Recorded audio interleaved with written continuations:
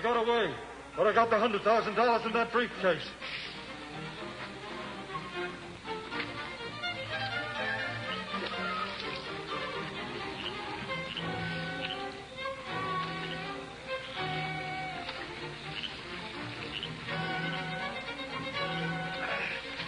You're not hurt? No, not much. I jumped before the car hit the water. The others? They're both gone. Hurry and get to the car. We still may have time to capture the man I left gassed at Foley's.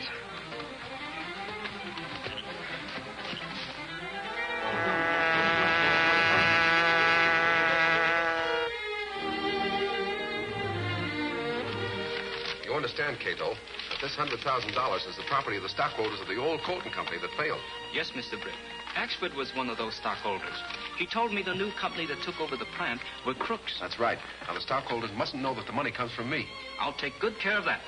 No, not that way. You might run into Axford. Take the back door and mail them at the post office.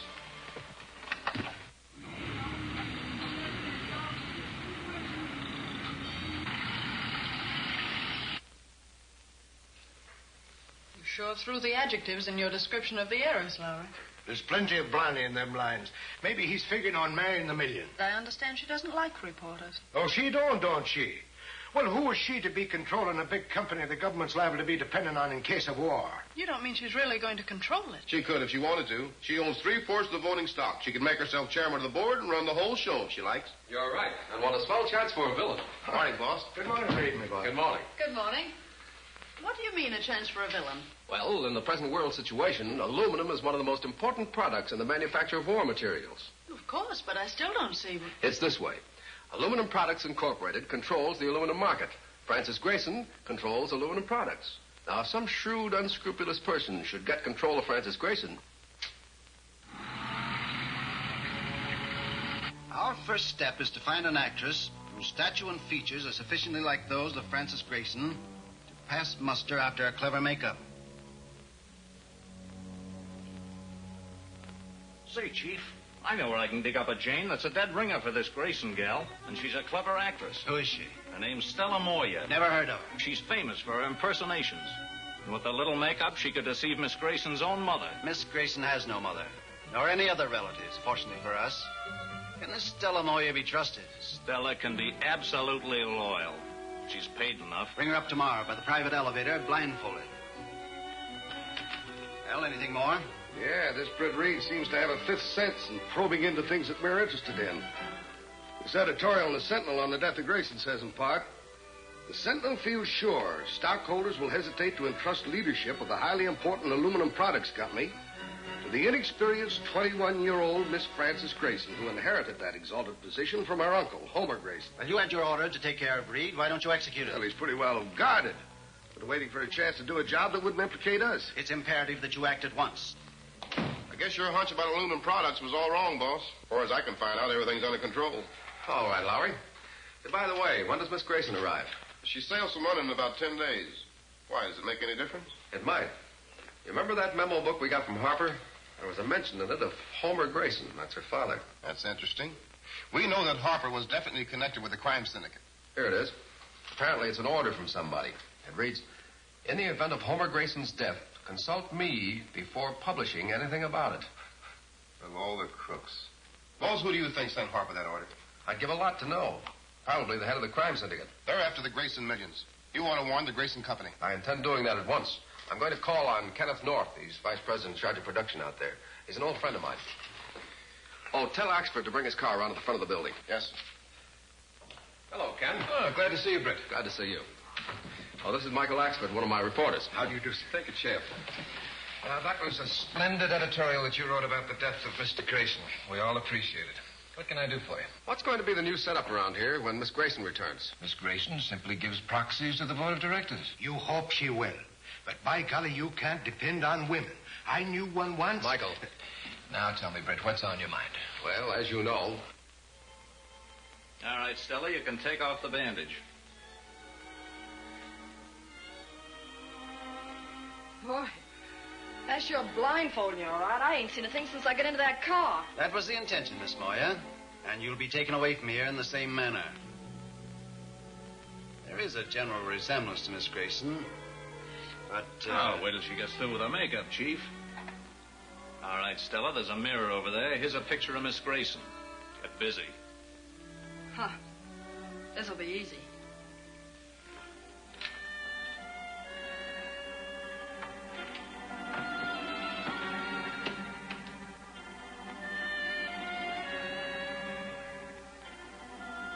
So, Ken, that's the whole story. I appreciate your interest, Britt, but I'm sure that Grayson will not take any active part in the operation of the company. I hope not. Well, if I need help, I'll certainly call in the Sentinel. Goodbye, Mr. Axford. Goodbye, sir. So long, Ken. Bye. Perfect, hey, Krogan? very good so far as appearances go, but there's much more to it than that. Miss Grayson, will you please tell this gentleman what you propose to do about Aluminum Products Incorporated? Well, I shall do nothing about it, really. What does one do about such things? I shall sign some of those, is it proxies you call them? One of our cultured gentlemen will accompany you to Liverpool. You understand what you're to do? Leave it to me, big boy. I get in with the Grayson dame on the boat, study her voice and so on, and show her how much we look like. Then I sell her on the idea of fooling the reporters by swapping places with me when the boat docks. She's right, Krogan. The Grayson dame dislikes publicity, dislikes reporters. She'll be glad for a chance to trick them. Beside that, she's always ready for an adventure that promises a thrill. I got a complete record of Miss Grayson's life and activities.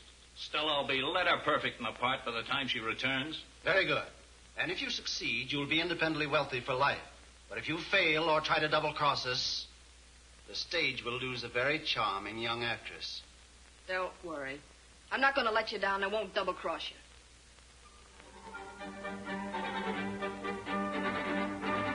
Telegram for Miss Grayson. Telegram for Miss Grayson. Miss Grayson. Telegram for Miss Grayson.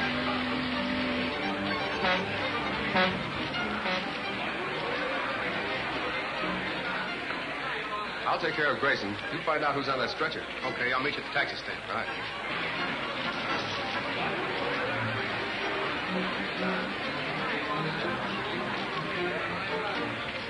Just a minute, Miss Grayson. I'd like a word about Aluminum Products Company. Aluminum products? Really? Is that anyone's business except my own? Let me pass, please. Thanks for stopping, Reed. I got a swell shot.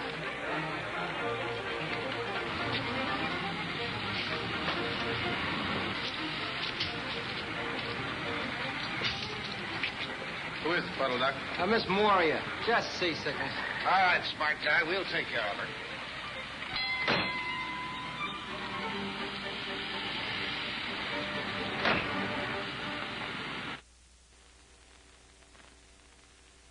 Why, the little snip. It's just her high and mighty way of telling the world who she is. Mr. Reed's office. Just a minute, please. Mr. Northup, Aluminum Products on the phone. Right. Hello, Ken. Say, you'll have to speak to that new boss of yours. She treated me like a cub reporter on his first assignment. Yeah, she's treated me worse than that. Really? What do you mean?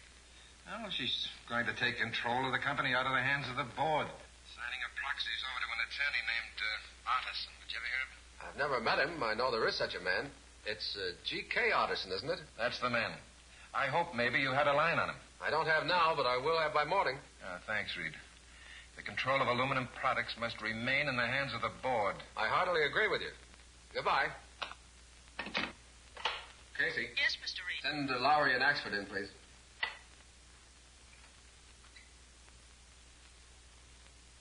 I want a line on an attorney by the name of George K. Artisan. Do you know him? He's a big shot corporation lawyer. Plenty of money, country estate. What's he done? That's what I want to know. Find out who his connections are, if he's ever been mixed up in a shady deal. In other words, I want the whole dope quick.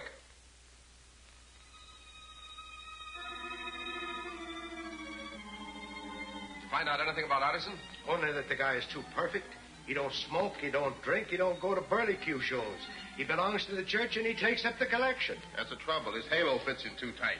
Even his legal practice is on the up and up. There's no clue to any connection between him and that Grayson girl. Well, keep after him. Yes, sir. What will you do now, Mr. Britt? I've got to see Francis Grayson. But if she won't talk to you... She won't talk to Britt Reed, but she'll talk to the Green Hornet. You mean... Yes, Cato. The Green Hornet goes into action again.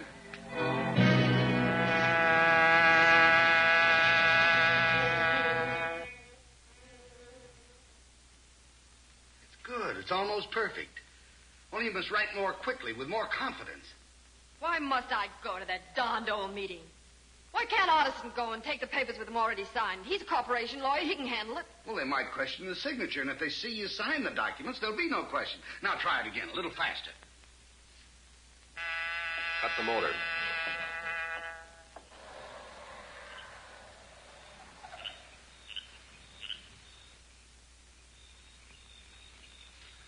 Be ready for a quick getaway. We're taking Miss Grayson with us. Why would you do that? To keep her from attending an important board meeting of aluminum products tomorrow. I understand. That's good enough. Otterson will be here shortly to give you final instructions about the directors' meeting. Who that is? Otterson isn't due. It's more those fool reporters, I guess. Butler's got instructions to throw them out. Show me to Miss Grayson. What is this, a hold-up? I have no time to argue. Oh.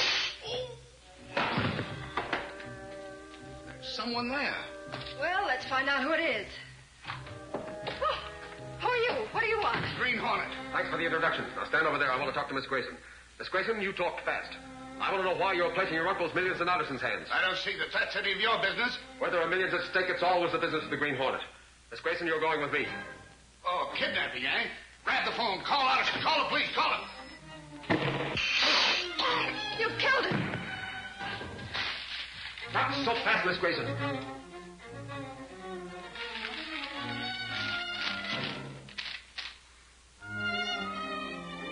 Did you write that? No, Yes, of course. It's my signature. So you had to practice your own signature, eh? Why did you do it? Well, because I... Don't lie to me. He made me do it. He made you practice the signature of Francis Grayson. And who are you? I'm Stella Moyer. Stella Moyer, the actress. Well, spill the rest of it. So Miss Grayson fell for the trick and agreed to come ashore on a stretcher. There was an ambulance there waiting on the dock. Where's Miss Grayson now? She's out at Otterson's country home, 10 miles out on Morningdale Road. And you still don't know the name of the man who employed you? No, I tell you. I was brought to them blindfolded and taken out the same way. I'd tell you if I knew. But they said they'd kill me if I did. And they will. They will. Now, take it easy. Take it easy, Miss Maria. Sit down. Only keep you out of mischief for a while. Are you all right, sir? Yes. Oh, you have to tie up these men. This one here and the one out in the hall. We'll take that one first.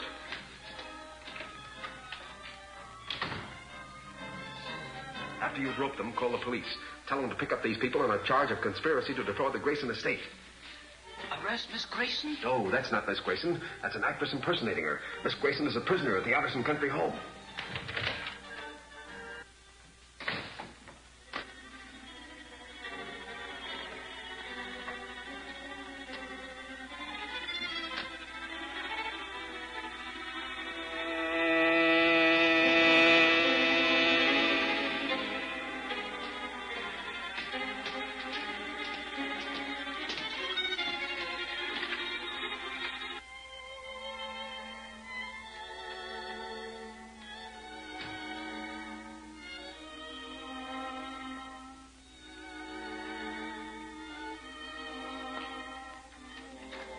Mr. Otterson. Oh, Stella. What's the meaning of this? The Green Hornet. Hornet? What's he doing in this job? I tried to kill him, but he gassed me. I don't know what happened then. I thought he'd killed Tower and was going to kill me. He found out who I was and forced me to tell him where Francis Grayson is. We've got to get to my place quick. The Hornet means to kidnap Miss Grayson and hold her for ransom. If Francis Grayson gets out of our hands now, we're all due for a spell in the pen. We've got to get the Hornet. You get out of town and stay hidden. Communicate with Tor as soon as it's safe.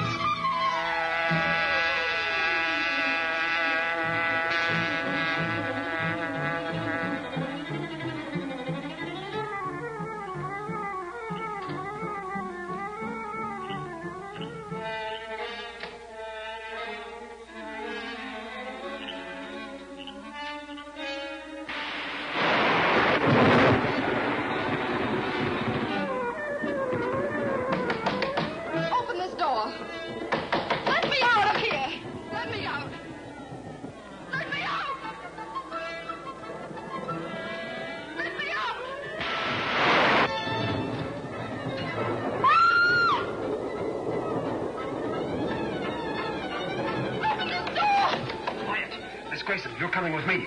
With you? Who are you? What do you... Never mind who I am. I've come to take you away from these crooks. How many people are there in the house? I don't know. 2 men brought me here in an ambulance. Some guy in there with the doll. Yeah, you're crazy. You're off the beam. I'm telling you, I heard him talking. You sure? Yeah.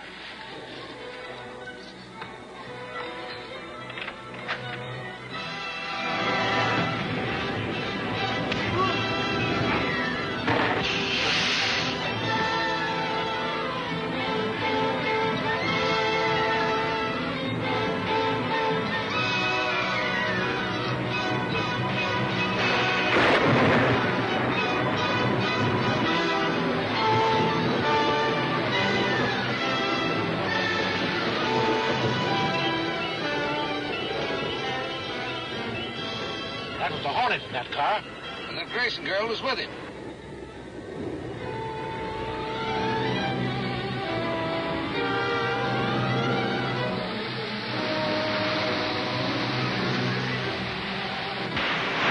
Step on it. They're after us.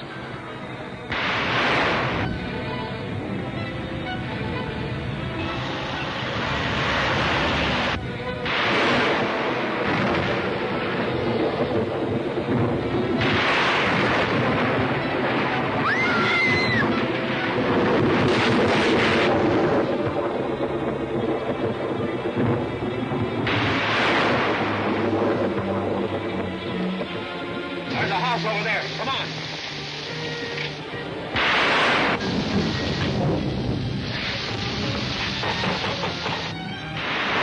There must be somebody here.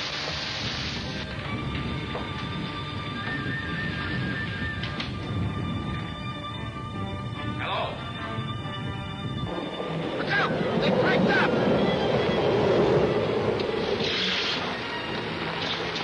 Well, that looks like the end of the Hornet. Don't bet on it. He's hard to kill. Who are you? I'm known as an outlaw, but I don't want to see the safety of our country jeopardized. What do you mean? Those men who were holding you were... If they'd escaped, we'll never find them in this storm. Look, there's a light. Maybe expressions in that house.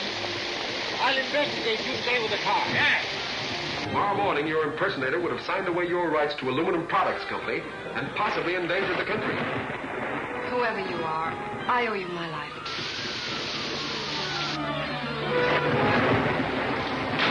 All right, Hornet. You've interfered for the last time.